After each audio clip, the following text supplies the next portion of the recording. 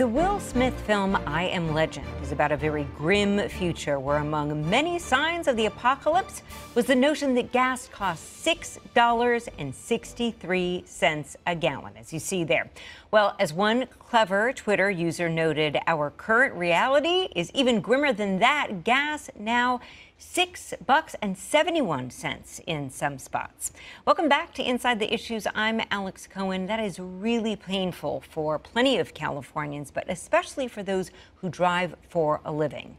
And joining me now with more on that front is veteran Uber and Lyft driver Sergio Avedian, who is also with the website, the Rideshare Guy. Sergio, it is great to have you back with us. It's been way too long. Yes, thank you so much, Alex. Thank you for having me again. I definitely want to talk about high gas prices, but since it's been a while since we've had you on this show, can you kind of bring me up to speed, even before these high gas prices, with the pandemic, everything else that's been going on?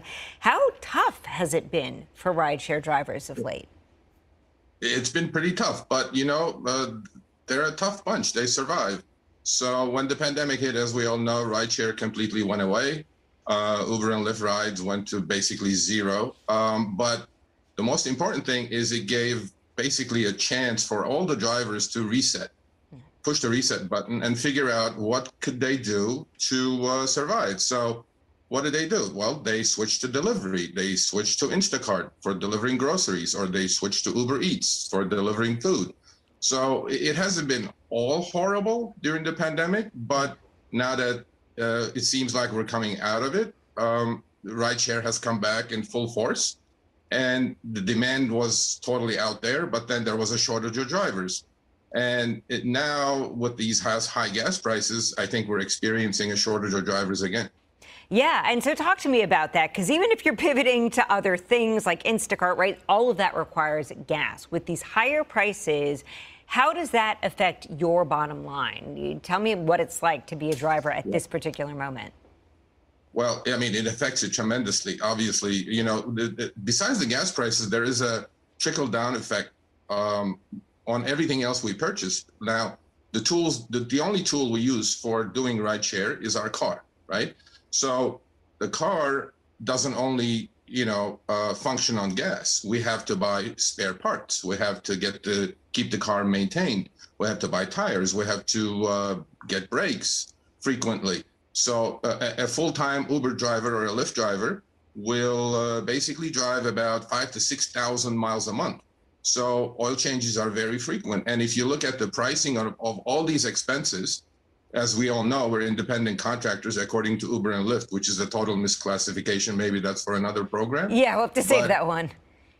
Yeah, we'll save that one. That's a long story. So the thing is, everything I have bought in 2019 for my car has doubled. Basically, like a set of 4 tires used to cost me $500. Now it's $900. An oil change used to be maybe $40. Now it's $80. So the trickle down effect on gas prices has affected everything else that we're doing and spending on our expenses as far as running our cars properly. Yeah. I understand that the rideshare companies recently announced a 55-cent surcharge on rides. I'm curious, what has the driver community said in response to that? Well, you can tell it's my smile. I mean, look, first of all, it's a reactionary move, right? So a lot of people are saying it's better than nothing. Well, I agree with that. It's better than nothing. However, 55 cents per ride is not going to be enough for this latest spike that we had. As before the program started, as you correctly stated, I mean, I just bought gas at $6.45 a gallon. So it's gone up another 40 cents in the last, I think, like week and a half or so. So 55 cents per ride is fine. It's something. But it's not going to cut it, especially if you're doing long rides. Like, assume you do a 20-mile ride that's going to take you in LA traffic probably an hour. Yeah. Well, what does that 55 cent do? It doesn't do anything. I just spent a gallon of gas doing that ride at $6.60. It brought my cost down to $6.10. So it is something. It's a reactionary move. I think the biggest problem that we could discuss here would be, when I was on with you in 2019. I complained about base rates that the drivers get paid. A lot of your viewers may or may not know, but Uber drivers get paid by miles and minutes. Yeah. So In 2019, we got paid 60 cents a mile, believe it or not, and 21 cents a minute. Fast forward to 2022, where everything else, due to inflation in the country, is 100% higher. We still get paid 60 cents a mile and 21 cents a minute. So when they call us independent contractors, we have no pricing power because we don't decide what to charge our passengers. Like if I was an electrician, I would pass all the costs on to the customer. We're not able to do that. So we're still getting paid the same amount of money, but everything we buy to run our cars is at least 50 to 80 to 100% higher. I got to say, Sergio, it sounds like the party's over for rideshare drivers in a lot of ways. And y'all at the Rideshare Guy recently did a poll which seems to back that up. 15% have already quit driving. 40% are driving less. I'm curious, in addition to the 55 cents surcharge, right now, Democrats here in California are talking about giving taxpayers a $400 rebate. Republicans are talking about trying to put a pause on the statewide gas tax. What are your thoughts on these plans? Is there anything out there that looks like relief to you? You know, first of all, we're all hoping that these spikes are transitory due to global, political events.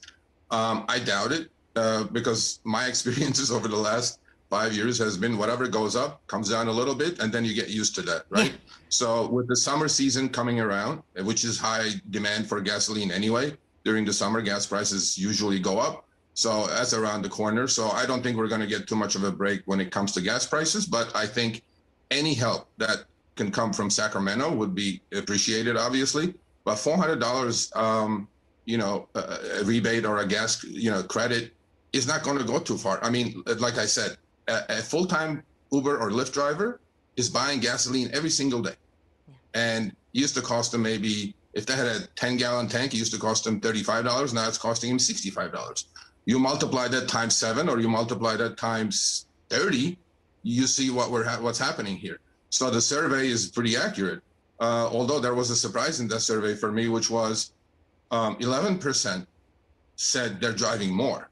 Now, there is a point to that. The reason for that is there's a shortage of drivers out there again, and the prices are surging, and they may be making the difference in high gas costs or any other costs by doing more rides with higher fares. So it may be the 11% is right, because to be honest with you, I went out and drove this weekend just to see what the effect of the gas prices were going to be. I averaged, it's on my screenshots. I'm about to finish an article with it. I averaged close to $50 an hour.